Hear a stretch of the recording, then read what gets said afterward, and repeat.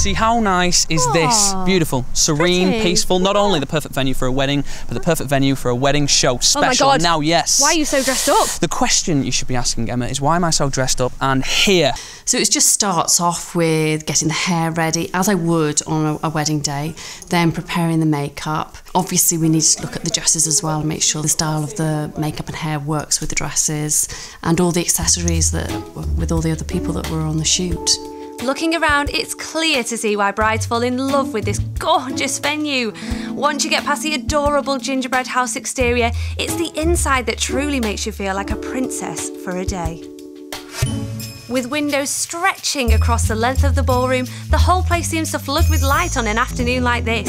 And if you want to go a step further, just outside the large veranda gives you the feeling like it's just you and the rolling countryside. I do absolutely everything. I can help with clients from the very moment they get engaged, help them find their venue, help them find all the suppliers, help them plan their day from the beginning to end. Or I can jump in 3 months before the day when they're going, everything's going wrong, I don't know what to do. I've helped people 17 days before their wedding where they've still not found suppliers and stepped in and managed to save the day for them. Oh, so yet another beautiful room. Yeah. So what's this one called? Long gallery. This is the largest of all our staterooms. Oh, it's so nice. So what would this one have been used for then? So originally it would have been used for entertaining, for banquets, etc. But now we use it for wedding breakfasts. Weather's held up, beautiful reception in the courtyard, reception drinks, canapes were fantastic. Guests want to have a 3-4 hour service of food, which is bizarre. That's what they want, that's what we're providing. Starters are going out very slowly, people are talking, Italian guests, they love to talk about food, they love to talk about their friends and family. It's going to a treat. If you'd now like to be outstanding to receive Senor and Senorita Oxley. The staff seem to be on song today. It looks like it's gone quite smoothly. People rushing back and forth, but no plates or glasses dropped yet. No, touch wood. We find what sets us aside from everybody else is the fact that we offer a totally unique service, which means we can hand dye any of our shoes to any colour whatsoever. We do this in our in-house colour studio where we hand blend the colour to the specific outfit and it looks amazing.